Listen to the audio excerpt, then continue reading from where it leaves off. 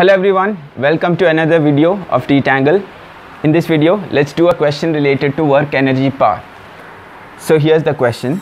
A 20 kg body is released from rest. So a 20 kg body is released from rest, this position, so as to slide in between the rails and compresses the vertical spring. So it compresses the vertical spring when it is falling down at a distance h is equal to 1 meter. So it is being released from a position or a height of 1 meter from the starting position of the body. The rails of a frictional force of 40 Newton opposing the motion of the body. So the rails will offer a frictional force of 40 Newton which will oppose the motion of the falling body.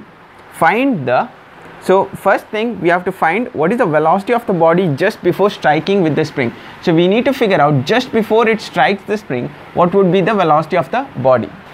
So here in the first case, we have this block at a height of 1 meter and it is falling at that height just before it touches the spring. We need to figure out what is its velocity.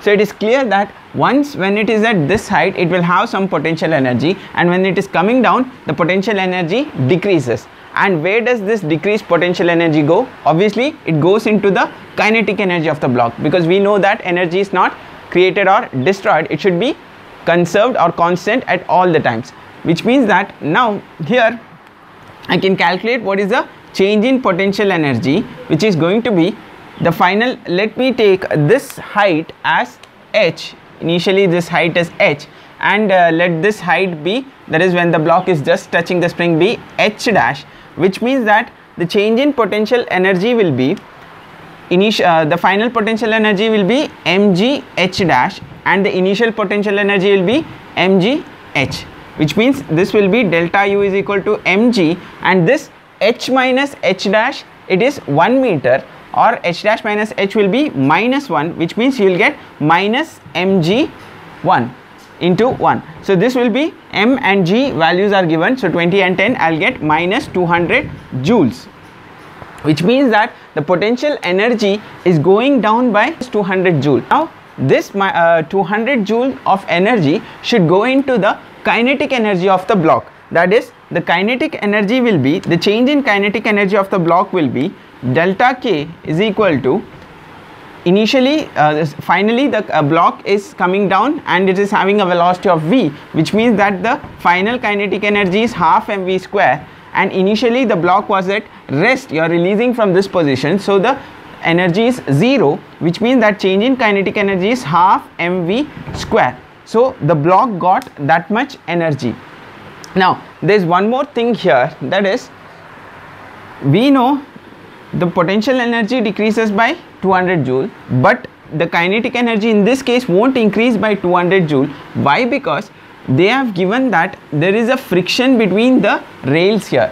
So as the block slides down, it is going to experience a friction, which means that it has to do work against that friction so as to come down to this point, which means that this 200 joule is not entirely converted into kinetic energy. Some energy or some work is done against the friction also. So the correct way of saying it would be, whatever change happened in potential energy, some goes into the kinetic energy and some goes into work done against the friction, which means that the kinetic energy, the change in kinetic energy, this value would be lesser than this 200 joules. So that is the idea. Now if I am substituting the values, so this will be 200 joule, and this we need to this I can substitute as half mv square plus the work done against the friction, which will be, the friction is acting, the force is 40 Newton, constant force of friction is acting 40 Newton, and it is acting along this direction, along 1 meter of distance, which means that net work done by the friction is force into distance, that is 40 into 1. So you will get half mv square is equal to 160 joules. If I simplify this, I would get the velocity to be 4 meter per second.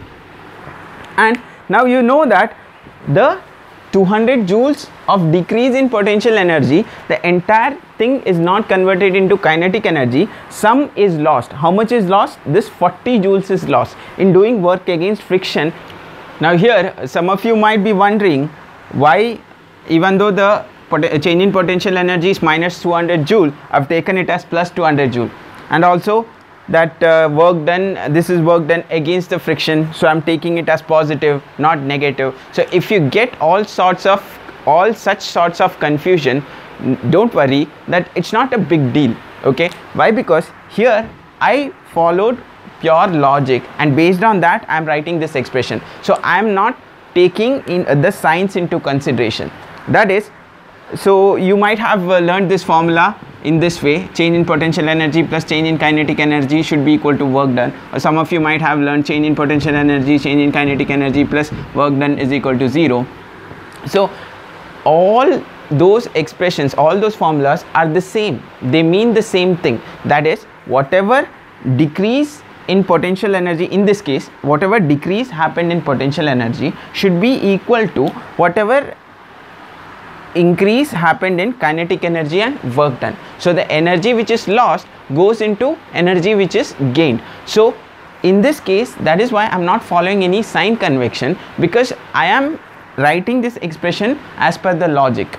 Okay, now that is one thing. And one more thing here to be careful is about, these are the changes in energy, and sum of work done is equal to 0, rather than the absolute values of energies is equal to 0. That is one more thing where you have to be careful when substituting. You need to find what is the change happened in the energy, not the absolute value of potential or kinetic energy. So in summary, I would like to conclude that it doesn't matter what formula you are using. Okay, just you need to go by this understanding that if initially there is no energy, then finally after some changes also the body shouldn't have energy. That is, the sum of all the changes in the energy should be equal to 0. Or if the body had some energy and finally after some changes also the entire energy should be the same. That is, if the body lost the energy, it should be there, and when you add it up, it should be equal to whatever the initial energy. So in this case, the 200 joule potential energy is converted as 160 joules of kinetic and 40 joules of work done against friction. So the total energy will be conserved. Now for the second part of the question, the maximum compression of the spring is, that means the block travels an additional distance of x such that the spring is maximum compressed, or at this point we can say that the velocity, whichever velocity this block had, that becomes completely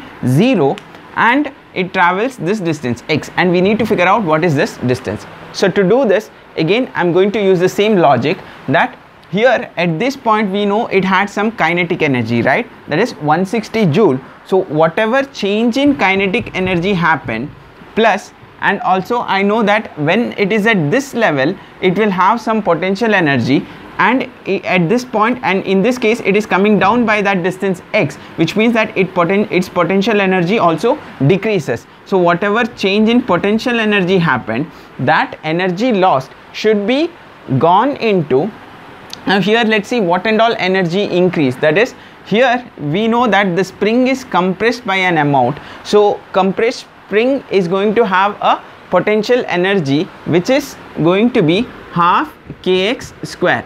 That is, the energy lost, kinetic energy and potential energy lost in that case should be equal to the energy stored in the spring, potential energy. Now one more thing is, since again it is the same block and the same rails, we know that it is going to offer a frictional force, which means that some of this energy is also going into the work done against friction, which is going to be the frictional force into the displacement, which is in this case it is x. So this is the expression, and change in kinetic energy will be what? So initially it had half mv square at this point, and it at this point kinetic energy is 0. So change in kinetic energy is half mv square, plus change in potential energy should be, so initially it was at this height and its height reduced by this much, which means that this is the change in height. So the change in potential energy is mg h is equal to half k x square plus f into x.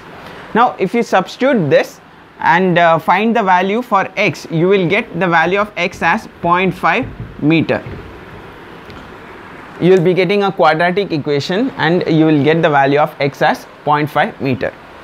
Here one more thing, that you can do it in one more way, that if you take this case and this case directly, that is if you ignore this case which comes in between, okay, that is initially the block is at this point, okay, which would be like at this height, which is this 1 plus x meter. That means the block came down by 1 plus x meter, so there is going to be some change in potential energy. That is going to be mg 1 plus x. The change in potential energy will be 1 plus x, mg 1 plus x. Why? Because initially it is at this height and it came down by this height, so that is the change in potential energy, and that should be equal to, we know that that change in energy is going directly into the potential energy stored in the spring, which is half kx square, plus also some amount of energy is going into work done against the friction. This time it is going to be the frictional force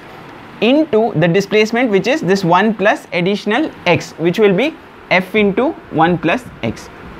Now if you do this thing, solving by this equation also, you will get the same answer, doesn't matter. So it's just that you have to use your logic properly. Now for the third part in the question, the distance h dash through which the block is rebounded up from the maximum compressed position. So okay, what happened is the block was completely compressed the spring, and then the potential energy stored in the spring, and from this point what happened is the spring will rebound such that the block will be pushed, and it will be pushed to a height h dash, and we need to figure out what is this height h dash. So this part in the question I'll leave it to you. So let me see how many of you are able to solve it, and once you solve, just put down the answers in the comments down below. We'll be discussing it, and I'll see you all in the next video. Thanks for watching.